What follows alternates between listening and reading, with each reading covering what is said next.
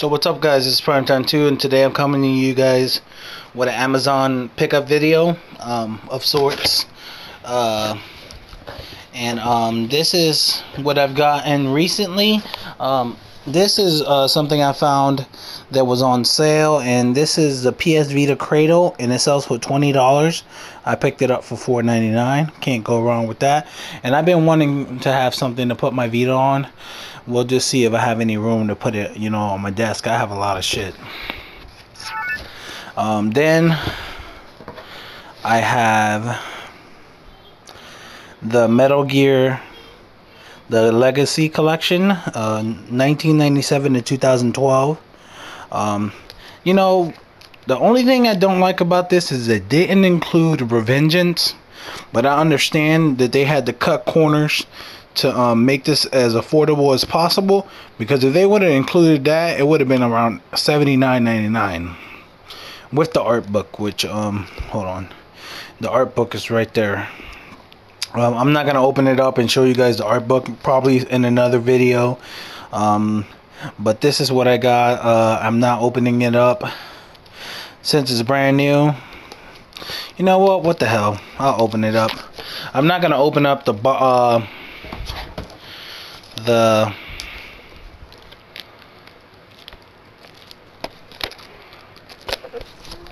I'm not gonna open up the box themselves, since I know there's code in them, and I don't want to show that off, because I probably won't redeem them for a while. So here we have the slip cover, which is pretty cool, and then we have the actual game, and then we have the book, and let's take a look at it. It's got like a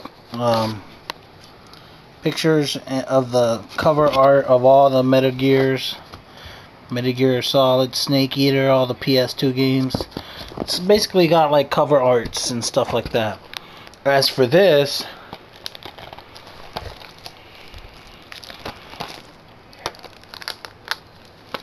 trying to open it up. Hold on, guys.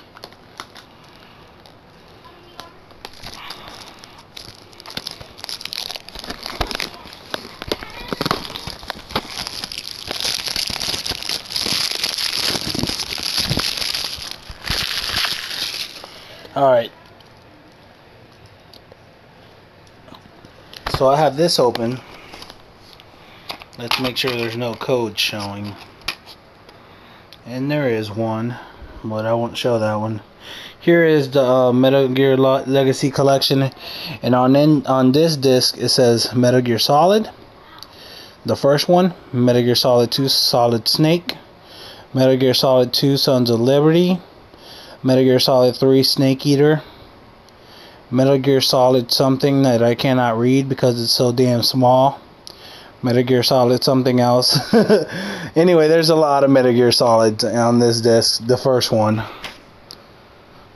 On the second disc, we got Metal Gear Solid 4 by itself, Trophy Edition. I had this game, so I sold it, and basically I ended up, this cost $49.99, but I made about $10 for the about $8 in total so I ended up paying about $42 for this, when you consider I made some money from selling Metal Gear Solid 4, because I'd rather have the Trophy Edition. This is a good collection if you don't own any of the Metal Gear Solid games. I know this is weird for me to do a video and not be at my desk, but yeah, trying to do things differently, guys. Here we have the main thing that I wanted to show you guys. Now, I know this is a gaming channel, but I consider this gaming because you use this for gaming. Now, this is a HIS Radeon HD 7850 PCI Express 3.0, 2 gigabytes of GDDR5, 4K times 2K Quad HD. You can't get that unless you spend thousands of dollars on a TV, and I'm talking about like rich folks kind of money that I don't got. So that I won't be doing that for years. HDMI, of course. This is a graphics card that's comparable to the GTX 660 that I was looking to get, but instead I got this one for, I believe, $179.99, and my girlfriend got this for me completely free by doing surveys. Thank you, babe. She got it for me for Father's Day. If you guys want to know exactly what it looks like, let's open it up. I haven't opened it up yet. I'm very excited to put it in my computer, which I haven't yet, since I have been using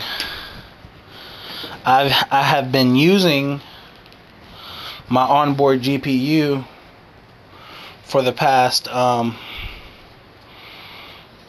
sorry guys, maybe I should come more prepared next time. I've been using my onboard motherboard graphics card, which I believe is a 66 something, and it's not bad because I was able to play Half-Life 2, and I played a couple other games, but it could not run Darksiders at a decent speed at all, so it must not be that good, but it was good enough to run Half-Life 2 very, very good. So the graphics card on the motherboard is good, but it just isn't good enough and sufficient enough for my play style of PC gaming, which I want a graphics card that's gonna give me ultra settings on a lot of games, and that just wasn't cutting it. And I also had a 6770 Radeon. I've had the Radeon series, but I used to be a GTX fanboy. Yes, I used to be a fanboy of the GTX, but I jumped over on the HD Radeon family because I heard great things, and the price is cheaper, which, as you see, for the same price of $20 more, you get the same product, basically the GTX 660, which is relevant to the same card as this. So here it is. From what I understand, HIS improved their packaging. If you don't know about PC gaming, what the GPU does, it makes it compatible for your computer to be able to play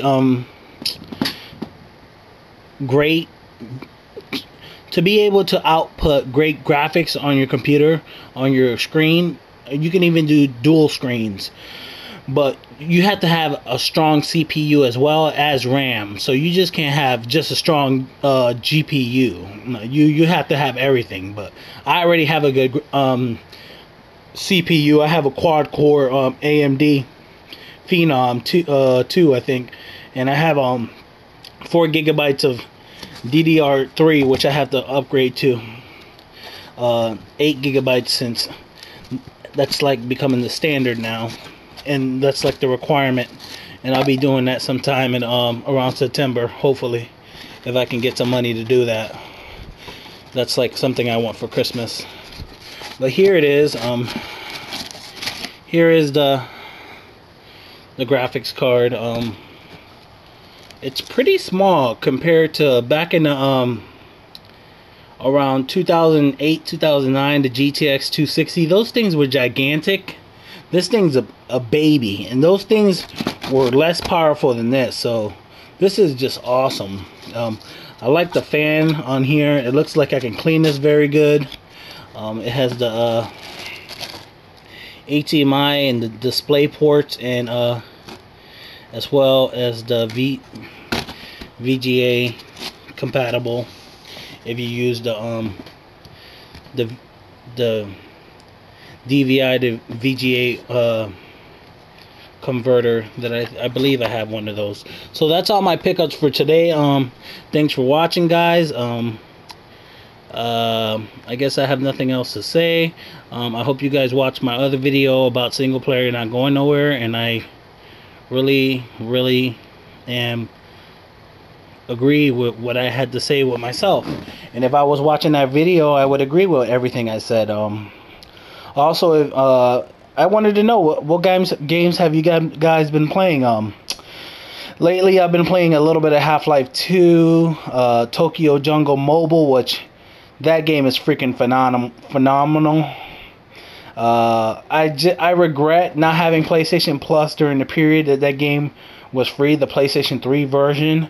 So I'll probably end up picking Tokyo Jungle when the PlayStation Network Classics, Arcade Classics that just came out for $39.99 goes down in price to like $20, because that'll just be an awesome deal considering Tokyo Jungle is as addicting as it is. I never thought it would be, but it's, I don't know how to explain it. It's like an RPG mixed with action, and the mobile one is just like a simple version of it.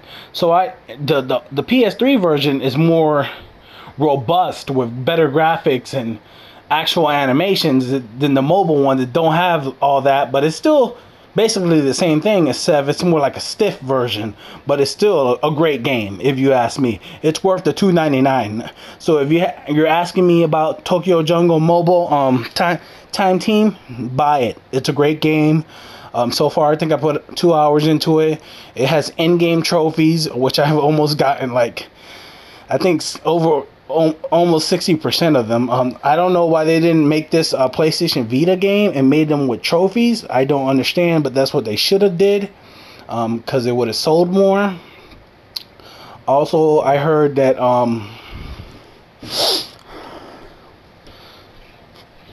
excuse me, I had to cough there.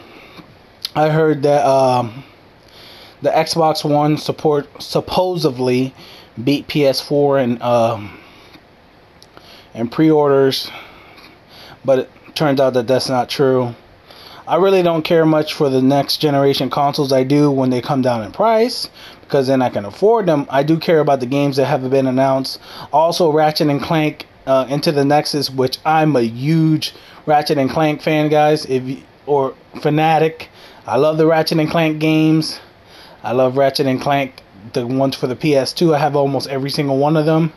I don't have a Quest for Booty or the one that came out for PSP, and they also put it on PS2, or the PS3 ones. I haven't got those two yet, but I will. And I don't like All for One, but I'm gonna eventually buy it. I do have it for PlayStation Plus, and I played it, but I want a physical copy of that game. But I do own the Ratchet and Clank collection on PSN now, but I want to also get the PS3 games. So if you guys have them or are selling the Ratchet and Clank games, just send me a private message, and we could talk a price or something, because I'm very, very interested in any of the Ratchet and Clank games. Don't try to overprice me or any shit like that, because I'm not stupid, and as you see, I like to find deals. If I'm gonna overpay for something, I'll go to Amazon and eBay and pay retail for it. You know what I'm saying? I'm always looking for a deal. Anyway, thanks for watching my videos, guys. I really appreciate the comments and all the subs, and thanks for watching my video, guys.